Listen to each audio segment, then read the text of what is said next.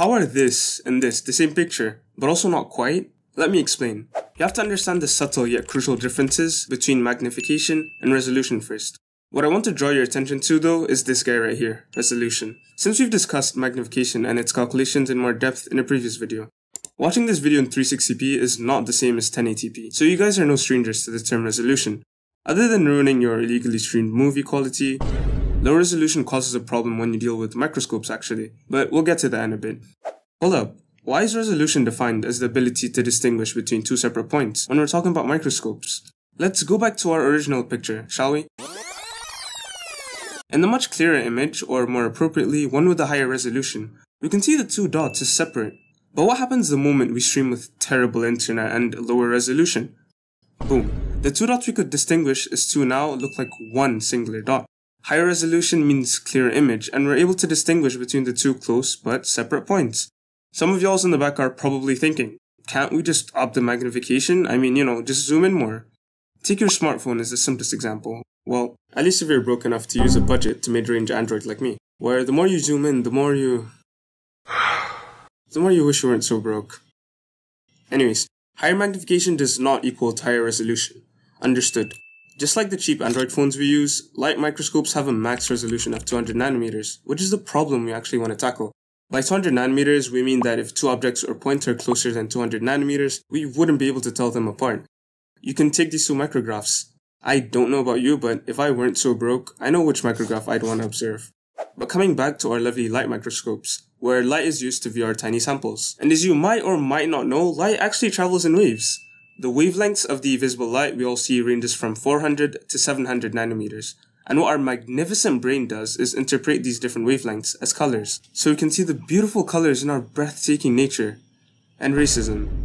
400 nanometers being the shortest is viewed as violet. This transitions to the 700 nanometer mark, which is seen as red. Don't ask me where black is. Anyways, just like the racists, we aren't seeing the bigger picture. Visible light is actually a small part of the entire electromagnetic spectrum, if you haven't noticed. So theoretically, 400 nanometers isn't the limit. There's technically no limit to how short or long a wave can be. And that's a crucial detail we'll get to in a while. But also keep in mind that the wavelength changes with energy. The more energy the wave has, aka the more hyper it is, the shorter its wavelength and vice versa. Their speed is unaffected, just their wavelength and frequency changes. This is actually a specimen viewed with the light microscope with the light appropriately represented by the waves, to make things clearer.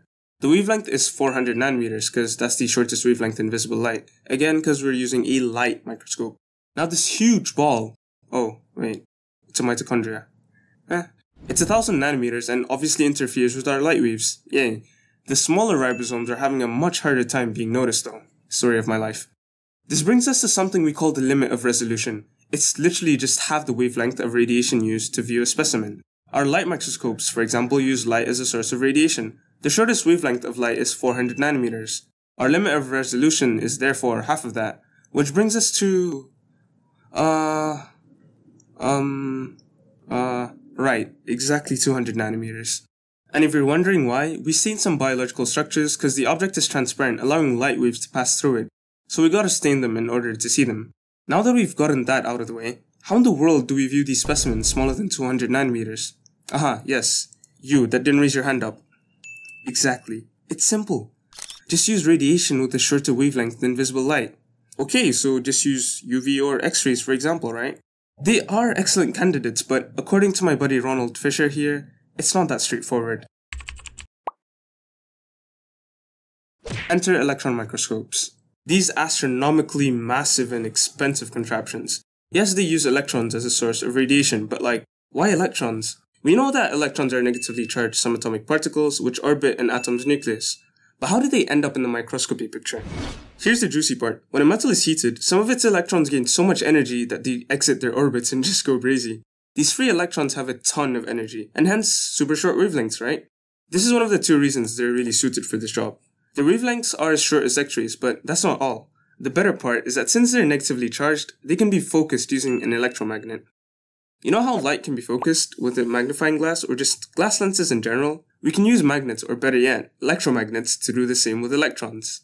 A super short wavelength provides us with a resolution that is 400 times better than that of light microscopes, or an astonishing 0.5 nanometers.